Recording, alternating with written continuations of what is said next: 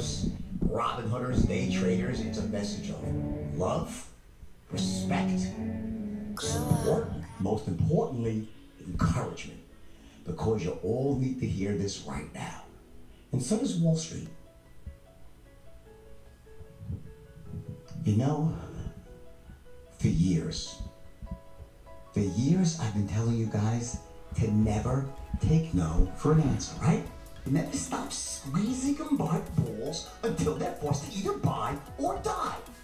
And now, this shit that Robinhood is pulling on us now, stopping us from trading, barring us from their platform, our home, the home that we built.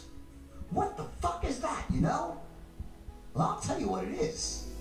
It's Wall Street, it's the hedge funds, it's fucking Robinhood being fucking hypocrites. We're not leaving. We're not leaving. We're not fucking leaving!